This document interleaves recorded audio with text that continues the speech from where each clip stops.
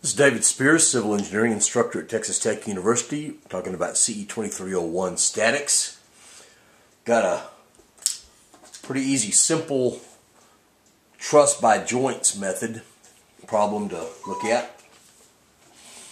We've got a 5-member truss with those two 8-kip and 12-kip loads at the points B and C. And the goal is to find the force in all 5 of those members.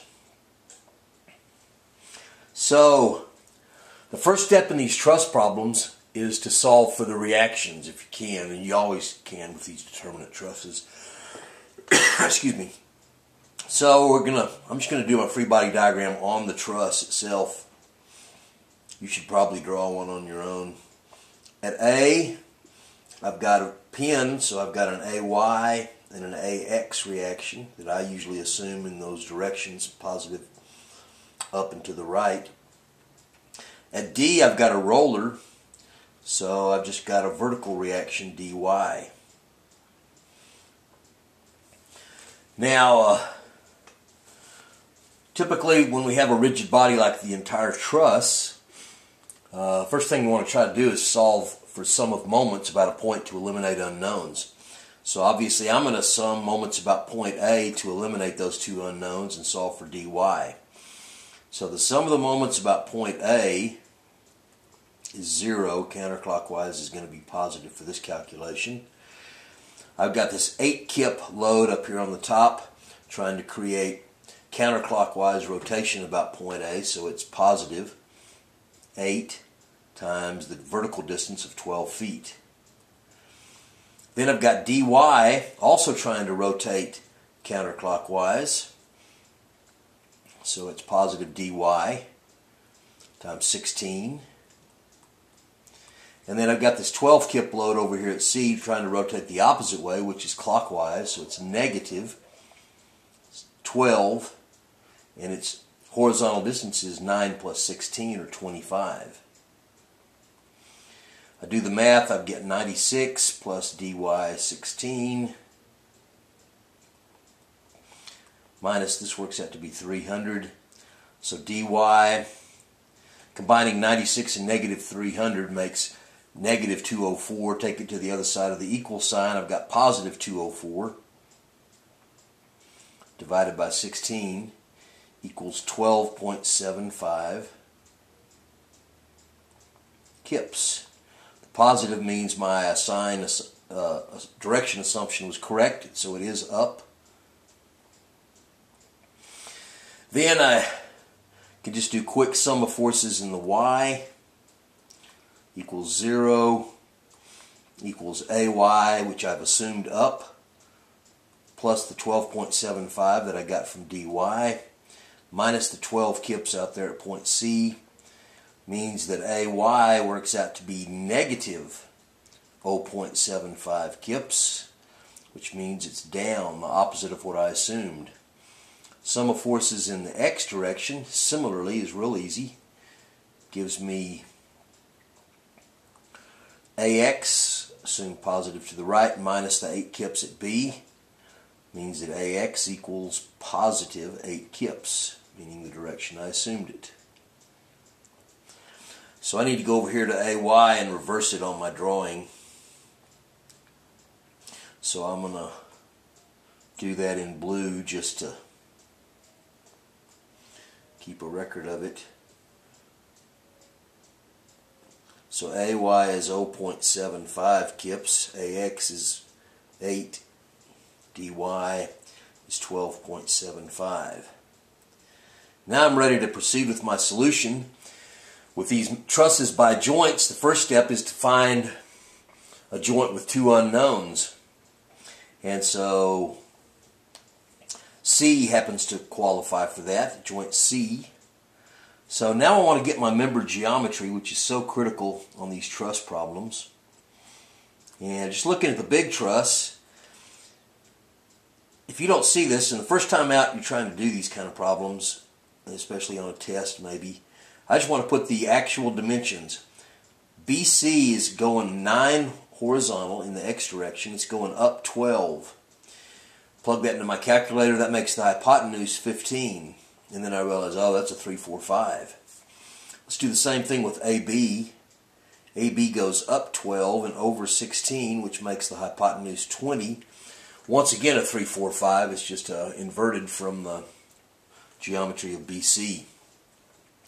So now I draw I'm back to joint C, where I can draw a free body diagram.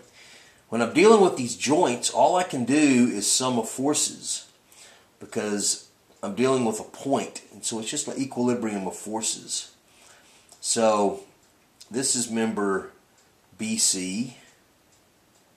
This is joint C. I've got 12 kips down, and I've got the unknown force in CD here. Okay, so I want to look at BC's geometry. I'm taking this slope diagram I have on the big truss up here and simplifying it down to a 3, 4, 5. Therefore, I have vertically 4/5 of BC, and I have horizontally 3/5 of BC.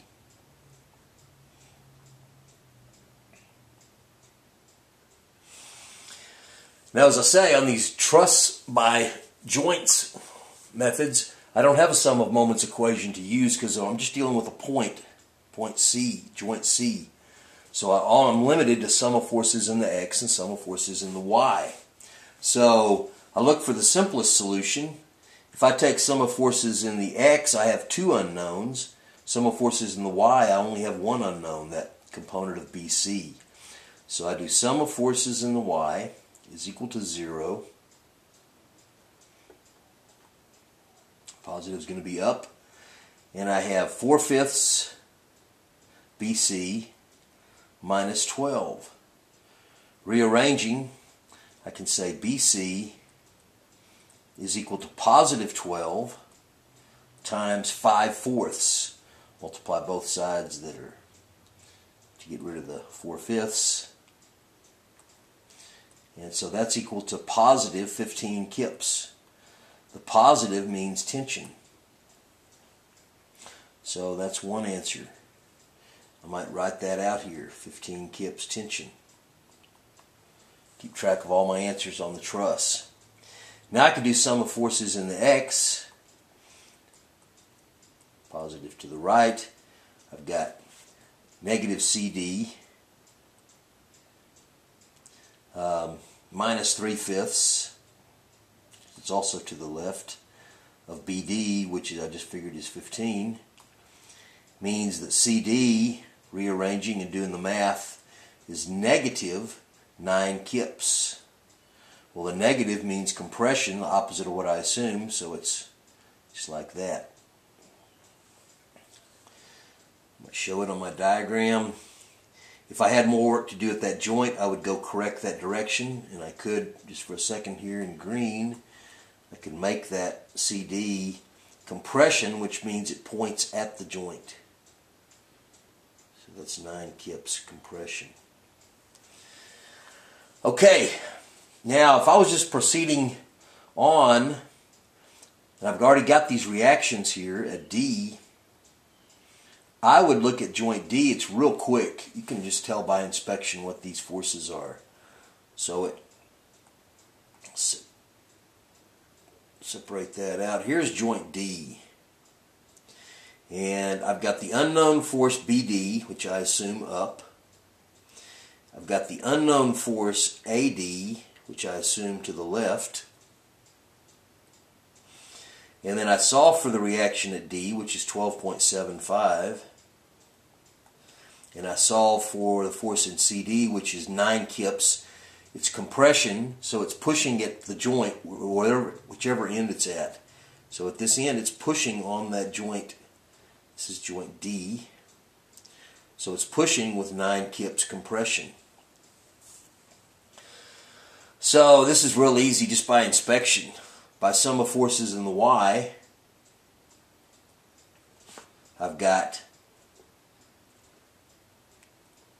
12.75 from DY, and BD also going up assumed up. So therefore it has to be, there's nothing else in the y direction, so BD has to be negative, or 12.75 kips compression.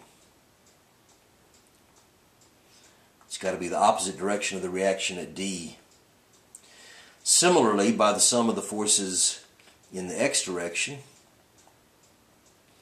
I can say that, well, if this force from CD is 9 kips compression to the left, then AD has got to be reversed, and AD has got to be 9 kips compression.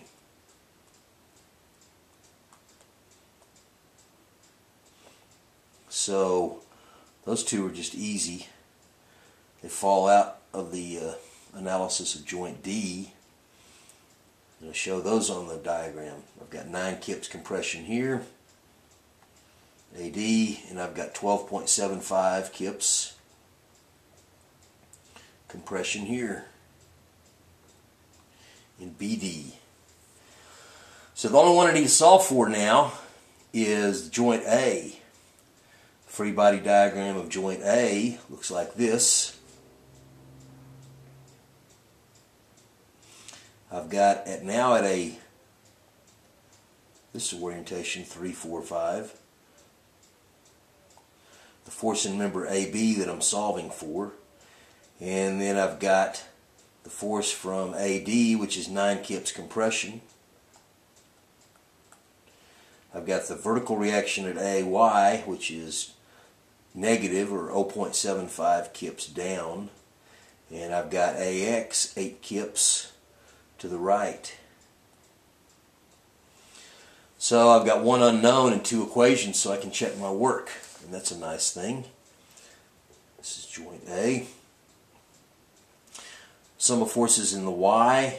I've only got, I can do either one of them. This is slightly simpler.